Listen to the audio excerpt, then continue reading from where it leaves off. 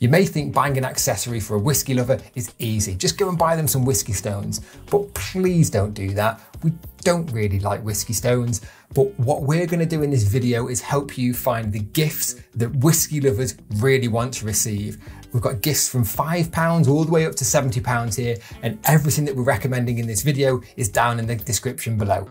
Now, the first item that's on this list was recommended by 3 people. It's come from First Fill Whiskey, it's come from Diego from Bonhams, and Jeff from Jeff's Whiskey as well.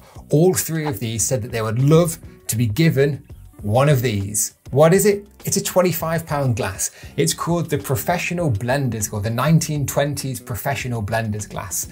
And it was developed by Angus MacRailed in association with Specialty Drinks Limited.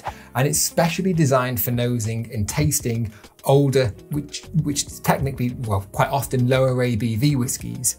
And it's got this unique design really. It looks almost like a tulip vase or a hyacinth vase.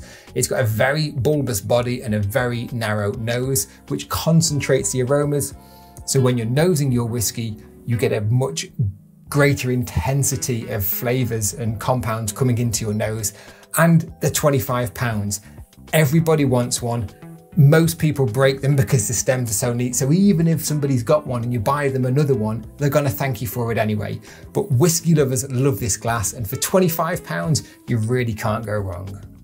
Now, the next accessory on our list is this Angostura's Bitters collection, which we'll put on screen for you now. It was recommended by Phil Dwyer from Whiskey Wednesday, and you may think, why on earth am I buying a whiskey lover Angostura's Bitters? Well, Angostura's Bitters, they're actually very useful. They're used, of course, in making old fashions, and they've got quite an interesting history as well. They were developed in the early 19th century by Johann Gottlieb Benjamin Siegert, and it's sort of like bitters are like a special blend of spirits infused with botanicals. And in the case of Angostura's Bitters, that has only been passed down by word across 5 generations. So there's only 5 people in the world who know how to make Angostura's Bitters. Now, they're quite cost effective. You know, this is a cheap or good stocking filler for somebody, and it opens up a whole load of opportunity to make various different cocktails with your whiskey. Old fashions are my go-to cocktail. I absolutely love an old fashioned, and a kit like this for a whiskey lover, it's going to go down a lot better than some boring whiskey stones. Number 3 on this list is my recommendation, and if you can see it behind you, it is this Distillery Map of Scotland. Now, this is something that we are just releasing now, and the prices range from £97 for an A3 print all the way up to £270 for an A1 size print, which this one is behind me. Now, the map is a historic map by John Thompson from his Atlas of Scotland, which was published in 1832. And our graphic designer, he's enhanced the map, we've revitalized the map, we've sort of graded all the colours on there, because this would have all originally had a hand-coloured watercolouring outlines on there. And of course, you've got all the details of the distilleries, which is in these regions of Scotland, which is North and South Argyllshire. So you've got Campbelltown, you've got Islay, and you've got dozens of distilleries on this map. Now, this is something that would look good in a whiskey bar, like a whiskey room or anything like that. Nobody else is making these. It looks like an antique print because it is an antique print. It's a reproduction of an antique print, and they really are unique. I would love one, so I made them. So there you go. So the 4th item on this list comes from Ben Walters from Whiskey Diary. Now, he drinks a lot of whiskey. He needs to, because he does lots of reviews on YouTube. Now, he wanted a infinity bottle. What on earth is an infinity bottle? Well, essentially it's just a bottle that you make your own blends in. So essentially when you're getting to the end part of your bottle, you may put it in your infinity bottle and you keep growing it with this ever evolving mix. Now, some people just tend to use an old bottle that they've got lying around, but the problem is most of these have got cork stoppers, which makes them quite vulnerable to snapping and breaking. Now, an infinity bottle could last 10, 15 years. So the one that we're recommending here, it's £100. It's £100 for a decanter, but it holds a litre. Now, it's not a bottle these decanters are quite good for this purpose really, because the stoppers on this particular decanter are all ground by hand, so the fit on them is near perfect. So it would be much better than having an airtight seal like the seal that you might get on a cork driven stopper. Now, there are a few things to note about when you're making your own infinity bottle. Is you need to get a bottle that's relative to the amount of whiskey that you're drinking. Ben drinks a lot of whiskey. That's why we're recommending this litre-sized decanter, so we can put a lot of his whiskey in there and make his own blends.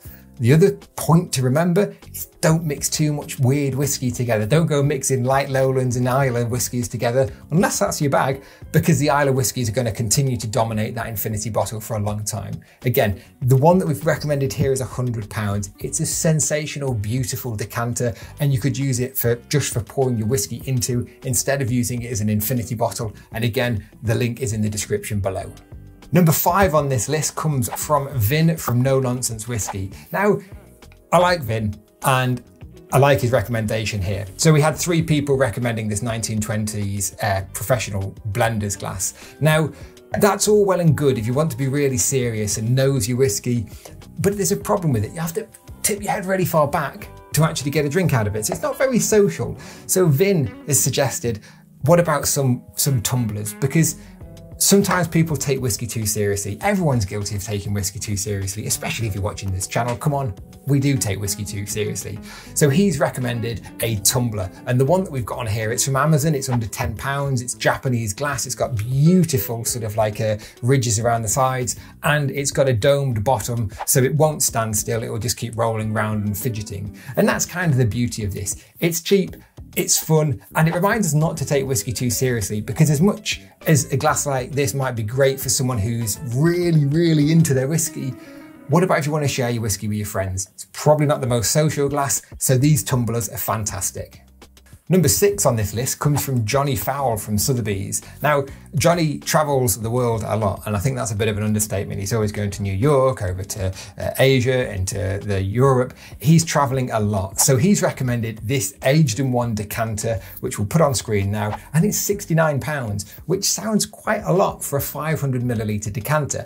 But the beauty with this is that it's got cups that fit around the outside of it that mean it's perfectly safe when you're traveling. So if you are flying over to America or to LA, you can fill it up with some of your favorite whiskey. You can put the decanter inside these insulated metal outer body and then chuck it in your bag. And you know that when you get to your destination, it's going to be completely safe and you can pour yourself a dram. The final item on this list comes from Moa, the Swedish whiskey girl. She's a great YouTuber, go and check out her videos, and she also drinks a lot of whiskey.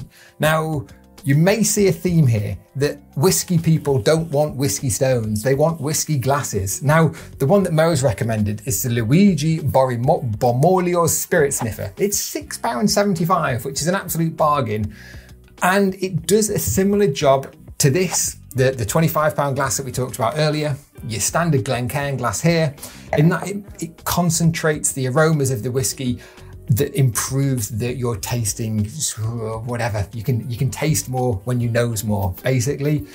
It's a really nice glass. It's a very delicate glass. Don't put it down too hard because you will snap the bottom off it. But if you're looking for a beautiful, elegant glass for a whiskey lover that won't break the bank, then this is definitely the glass for you. And of course, the link is in the description below. So there we have it. That's what whiskey people want to receive as a gift. They don't want whiskey stones. They want, broadly speaking, glasses and weird things and prints. If you've got any things that you think we've missed off this video, get in the comments below and let us know.